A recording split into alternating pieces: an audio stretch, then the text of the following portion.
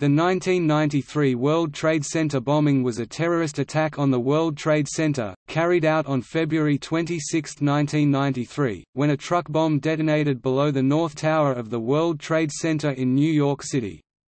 The 1,336 pounds (606 kilograms) urea nitrate hydrogen gas-enhanced device was intended to send the North Tower, Tower 1, crashing into the South Tower, Tower 2, bringing both towers down and killing tens of thousands of people.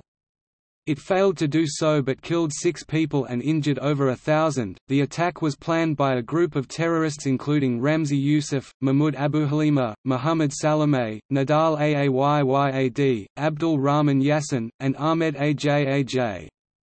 They received financing from Khalid Sheikh Mohammed, Youssef's uncle. In March 1994, 4 men were convicted of carrying out the bombing: Abu Halima, Ajj, Ayyad, and Salameh. The charges included conspiracy, explosive destruction of property, and interstate transportation of explosives. In November 1997, 2 more were convicted: Ramzi Youssef, the mastermind behind the bombings, and Iyad Ismail, who drove the truck carrying the bomb.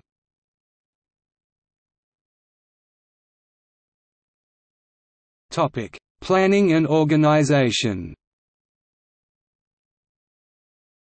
Ramzi Youssef, who was born as Abdul Basit Mahmoud Abdul Karim in Kuwait, spent time at an al-Qaeda training camp in Afghanistan, before beginning in 1991 to plan a bombing attack within the United States.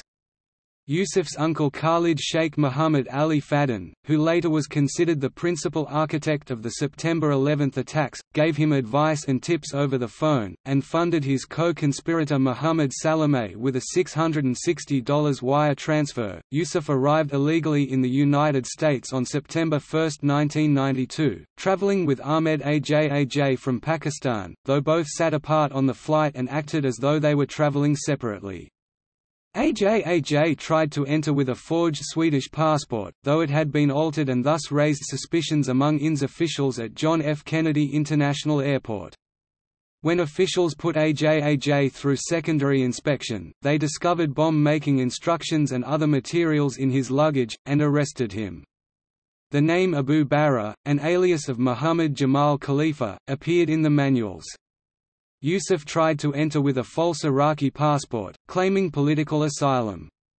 Youssef was allowed into the United States, and was given a hearing date. Youssef set up residence in Jersey City, New Jersey, traveled around New York and New Jersey, and called Sheikh Omar Abdul Rahman, a controversial blind Muslim cleric, via cell phone. After being introduced to his co-conspirators by Abdul Rahman at the latter's Al-Farouk Mosque in Brooklyn, Youssef began assembling the 1,500 pounds (680 kilograms) urea nitrate hydrogen gas-enhanced device for delivery to the WTC. He ordered chemicals from his hospital room when injured in a car crash, one of 3 accidents caused by Salameh in late 1992 and early in 1993. El Said Nozair, one of the blind sheikh's men, was arrested in 1991 for the murder of Rabbi Mir Kahani. According to prosecutors, the Red Mahmoud Abu Halima, also convicted in the bombing, told Wadi El Hague to buy the .357 caliber revolver used by Nozair in the Kahani shooting. In the initial court case in NYS Criminal Court, Nozair was acquitted of murder but convicted of gun charges. In a related and follow-up case in federal court, he was convicted. Dozens of Arabic bomb-making manuals and documents related to terrorist plots were found in Nozair's New Jersey apartment, with manuals from Army Special Warfare Center at Fort Bragg, North Carolina, secret memos linked to the Joint Chiefs of Staff, and 1,440 rounds of ammunition. Lance 2004-26. According to the transcript of his trial, Youssef hoped that his explosion would topple Tower 1, which would fall into Tower 2, killing the occupants of both buildings, which he estimated to be about 250,000 people, in vengeance for U.S. support for Israel against Palestine. According to the journalist Steve Cole, Youssef mailed letters to various New York newspapers just before the attack, in which he claimed he belonged to Liberation Army, 5th Battalion, These letters made three demands: an end to all U.S. aid to Israel, an end to U.S. diplomatic relations with Israel, and a pledge by the United States to end interference with any of the Middle East countries' interior affairs. He stated that the attack on the World Trade Center would be merely the first of such attacks if his demands were not met. In his letters, Yusuf admitted that the World Trade Center bombing was an act of terrorism, but this was justified because the terrorism that Israel practices, which America supports, must be faced with a similar one. Yusuf did not make any religious justification for the bombing. When asked about his religious views, he was evasive. Attack on Friday, February 26, 1993, Ramzi Youssef and a Jordanian friend, Iyad Ismail, drove a yellow Ryder van into Lower Manhattan, and pulled into the public parking garage beneath the World Trade Center around noon. They parked on the underground B2 level. Youssef ignited the 20-foot fuse, and fled. 12 minutes later, at 12:37 p.m., the bomb exploded in the underground garage, generating an estimated pressure of 150,000 psi. The bomb opened a 30 m (98 feet) wide hole through 4 sublevels of concrete. The detonation velocity of this bomb was about 15,000 feet per second, 4.5 kilometers per second, or 10,066.2133 miles per hour. Initial news reports indicated a main transformer might have blown, before it became clear that a bomb had exploded in the basement. The bomb instantly cut off the World Trade Center's main electrical power line, knocking out the emergency lighting system. The bomb caused smoke to rise to the 93rd floor of both towers, including through the stairwells which were not pressurized, and smoke went up the damaged elevators in the World Trade Center Towers 1 and 2. With thick smoke filling the stairwells, evacuation was difficult for building occupants and led to many smoke inhalation injuries. Hundreds were trapped in elevators in the towers when the power was cut, including a group of 17 kindergartners, on their way down from the South Tower observation deck, who were trapped between the 35th and 36th floors for 5 hours. Also, as a result of the loss of power, most of New York City's radio and television stations lost their over-the-air broadcast signal for almost a week, with television stations only being able to broadcast via cable and satellite via a microwave hookup between the stations and 3 of the New York area's largest cable companies, Cablevision, Comcast, and Time Warner Cable. Telephone service for much of Lower Manhattan was also disrupted. 6 people were killed, 5 Port Authority employees and a businessman whose car was in the parking garage. Additionally, 1,042 people were injured, most during the evacuation that followed the blast. A report from the U.S. Fire Administration states that, among the scores of people who fled to the roofs of the towers, 28 with medical problems were airlifted by New York City police helicopters. It is known that 15 people received traumatic injury from the blast and 20 complained of cardiac problems. 1 firefighter was hospitalized, while 87 others, 35 police officers, and an EMS worker were also injured in dealing with the fires and other aftermath. The plan was that if the bomb truck was parked at the right place, the North Tower would fall onto the South Tower, collapsing them both. The tower did not collapse according to Yusuf's plan, but the garage was severely damaged in the explosion. Had the van been parked closer to the WTC's poured concrete foundations, Yusuf's plan might have succeeded. He escaped to Pakistan several hours after the bombing.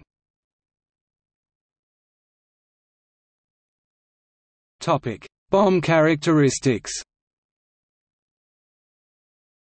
Yusuf was assisted by Iraqi bomb maker Abdul Rahman Yassin, who helped assemble the complex 1,310-pound (590 kilograms) bomb, which was made of a urea nitrate main charge with aluminum, magnesium and ferric oxide particles surrounding the explosive.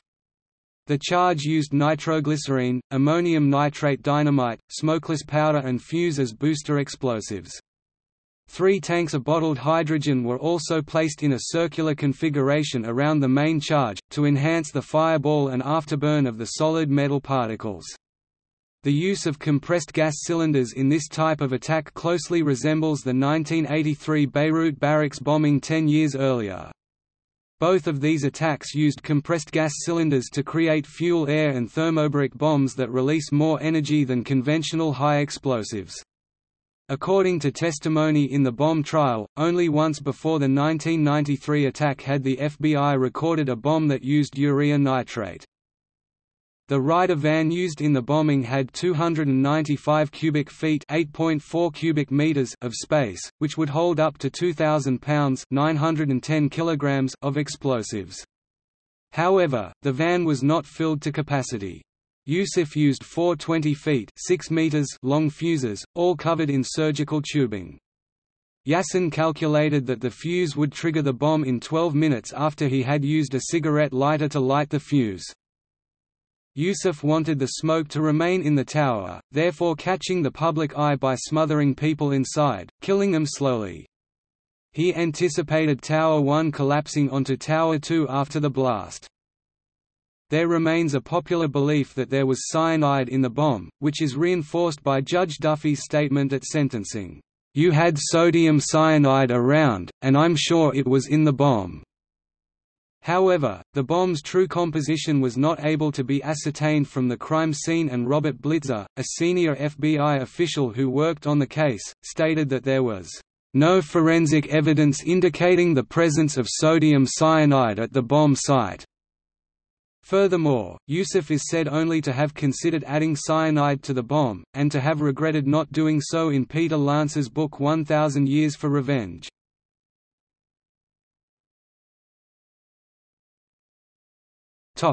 Investigation. Though the cause of the blast was not immediately known, with some suspecting a transformer explosion, agents and bomb technicians from the ATF, FBI, and the NYPD quickly responded to the scene. The magnitude of the explosion was far beyond that of a transformer explosion, and the FBI Laboratory Division technician, David Williams, who took charge of the crime scene, claimed to know prior to scientific testing the nature and size of the bomb, which other lab specialists such as Stephen Burmeister and Frederick Whitehurst contradicted and later challenged with embarrassing consequences for the FBI laboratory. In the days after the bombing, investigators surveyed the damage and looked for clues. About 300 FBI agents were deployed under the code name TRADEBOM. While combing through the rubble in the underground parking area, a bomb technician located some internal component fragments from the vehicle that delivered the bomb. A vehicle identification number (VIN), found on a piece from an axle, gave investigators crucial information that led them to a Ryder truck rental outlet in Jersey City. Investigators determined that the vehicle had been rented by Muhammad A. Salameh, one of Yusuf's co-conspirators. Salameh had reported the van stolen, and when he returned on March 4, 1993, to get his deposit back, authorities arrested him. Salameh's arrest led police to the apartment of Abdul Rahman Yassin in Jersey City, New Jersey, which Yassin was sharing with his mother, in the same building as Ramzi Yusuf's apartment. Yassin was taken to the FBI's Newark field office in Newark, New Jersey, and was then released. The next day, he flew back to Iraq, via Amman, Jordan. Yassin was later indicted for the attack, and in 2001 he was placed on the initial list of the FBI Most Wanted Terrorists, on which he remains today.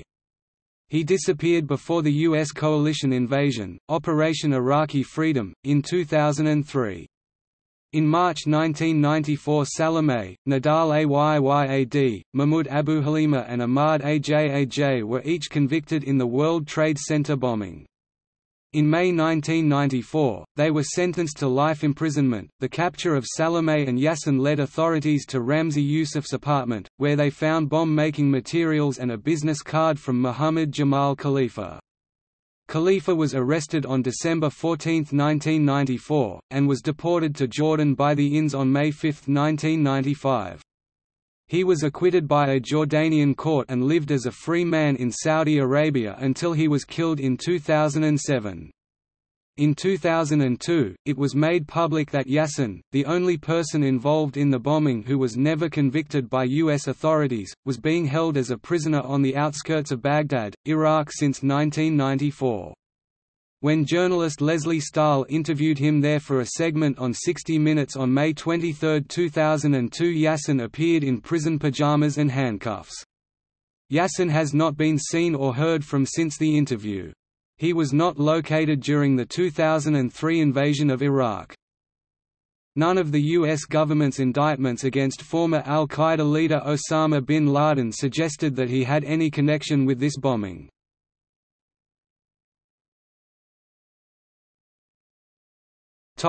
Aftermath.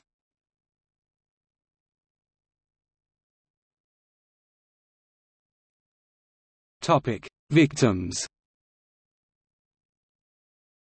The bombing claimed the following 6 victims: John DiGiovanni, age 45, a dental products salesperson. Robert Bob Kirkpatrick, age 61, senior structural maintenance supervisor. Stephen Knapp, age 47, chief maintenance supervisor, mechanical section. Bill Macko, age 57, general maintenance supervisor, mechanical section. Wilfredo Mercado, age 37, a receiving agent for Windows on the World Restaurant. Monica Rodriguez-Smith, age 35, a secretary, who was 7 months pregnant. At the time of the bombing, Smith was checking time sheets in her office on the B2 level. Kirkpatrick, Knapp and Macko were eating lunch together in an employee's break room next to Smith's office. Mercado was checking in deliveries for the restaurant, and DiGiovanni was parking in the underground garage.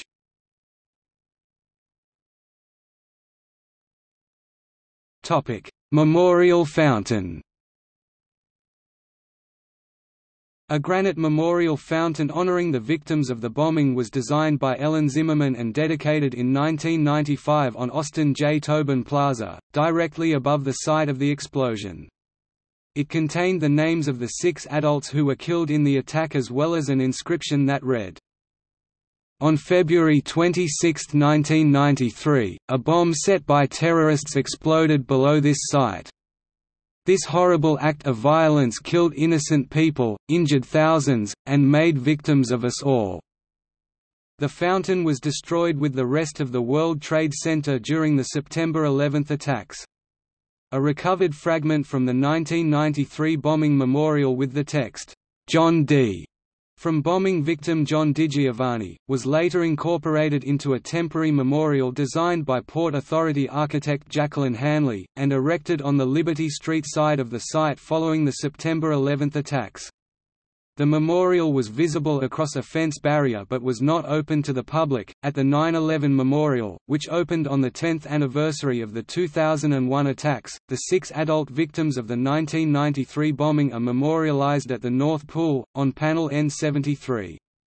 The recovered fragment of the memorial fountain is on display among other artifacts related to the bombing inside the museum's historical exhibition.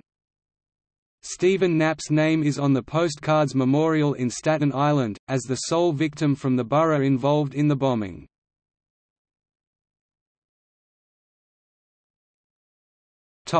FBI involvement. In the course of the trial it was revealed that the FBI had an informant, a former Egyptian army officer named Emad Salem. Salem claims to have informed the FBI of the plot to build a bomb that would eventually be used in the World Trade Center towers as early as February 6, 1992. Salem's role as informant allowed the FBI to quickly pinpoint the conspirators out of hundreds of possible suspects. The transcripts do not make clear the extent to which federal authorities knew that there was a plan to bomb the World Trade Center, merely that a bombing of some sort was being discussed. Salem claimed that the FBI's plan was for Salem to supply the conspirators with a harmless powder instead of actual explosive to build their bomb, but that the FBI chose to use him for other purposes instead. He secretly recorded hundreds of hours of telephone conversations with his FBI handlers.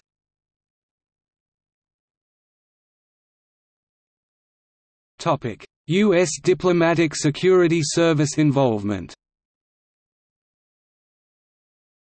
Although the FBI received the credit, Diplomatic Security Service (DSS) special agents actually found and arrested Ramzi Ahmed Youssef, the architect of the 1993 World Trade Center bombing.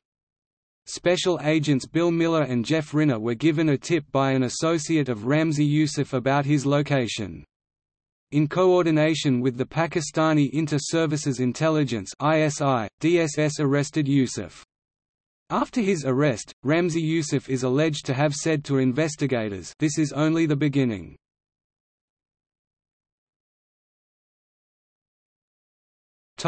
Allegations of Iraqi involvement. In October 2001, in a PBS interview, former CIA Director James Woolsey claimed that Ramzi Youssef worked for Iraqi intelligence. He suggested the grand jury investigation turned up evidence pointing to Iraq that the Justice Department brushed aside. But Neil Herman, who headed the FBI investigation, noted, "The one glaring connection that can't be overlooked is Yassin. We pursued that on every level, traced him to a relative and a location, and we made overtures to get him back." However, Herman says that Yassin's presence in Baghdad does not mean Iraq sponsored the attack. "We looked at that rather extensively. There were no ties to the Iraqi government." CNN terrorism reporter Peter L. Bergen writes, "In sum, by the mid-90s, the Joint Terrorism Task Force in New York, the FBI, the U.S. Attorney's Office in the Southern District of New York, the CIA, the NSC, and the State Department had all found no evidence implicating the Iraqi government in the first Trade Center attack." Claims of direct Iraqi involvement come from Dr. Laurie Mailwa of the American Enterprise Institute and former associate professor of the U.S. Naval War College, with the claims rejected by others.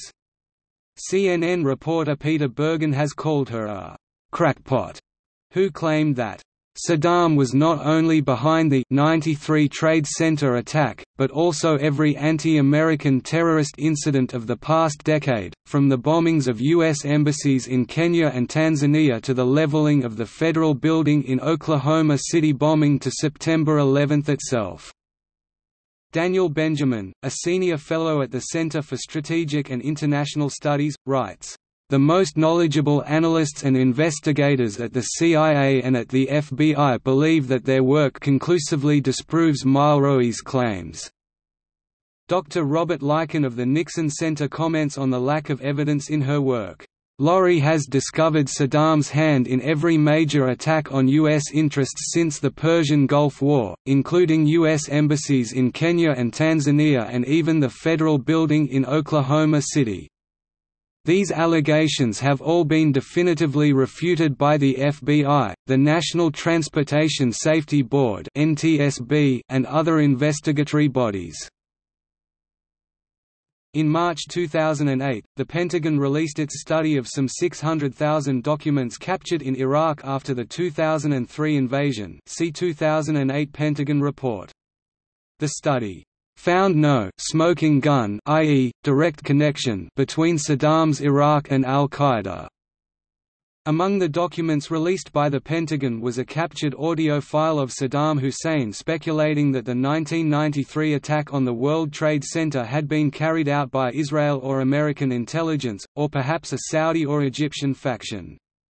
Saddam said that he did not trust the bomber Yassin, who was in Iraqi custody, because his testimony was too organized. The Pentagon study found that Yassin was a prisoner, and not a guest, in Iraq. Mailwa denied that this was proof of Saddam's non-involvement, claiming that one common purpose of such meetings was to develop cover stories for whatever Iraq sought to conceal.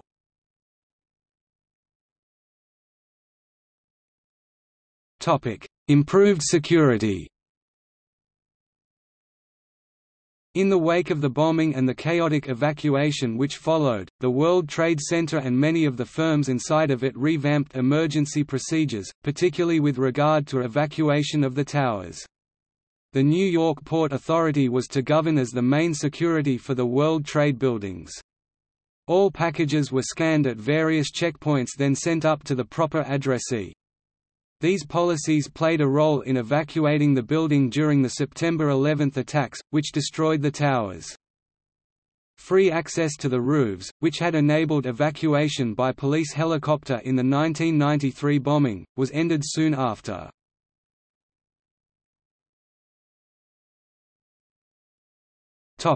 Legal responsibility. The victims of the 1993 World Trade Center bombings sued the Port Authority of New York and New Jersey for damages. A decision was handed down in 2005, assigning liability for the bombings to the Port Authority. The decision declared that the agency was 68% responsible for the bombing, and the terrorists bore only 32% of the responsibility. In January 2008, the Port Authority asked a 5-judge panel of the Appellate Division of the New York State Supreme Court in Manhattan to throw out the decision, describing the jury's verdict as bizarre. On April 29, 2008, a New York State Appeals Court unanimously upheld the jury's verdict. Under New York law, once a defendant is more than 50% at fault, it can be held fully financially liable.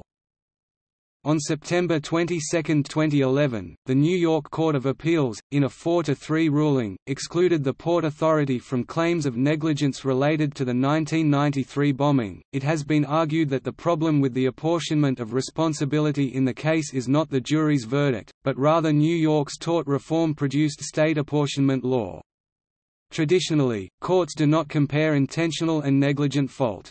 The Restatement Third of Torts, Apportionment of Liability recommends a rule to prevent juries from having to make comparisons like the terrorist Port Authority comparison in this case.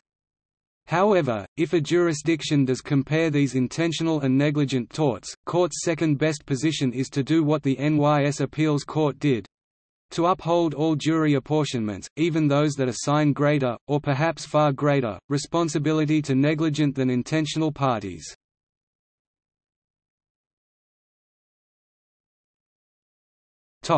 See also: September 11 attacks, 1993 shootings at CIA headquarters, Oklahoma City bombing, Bojinka plot, Richard A.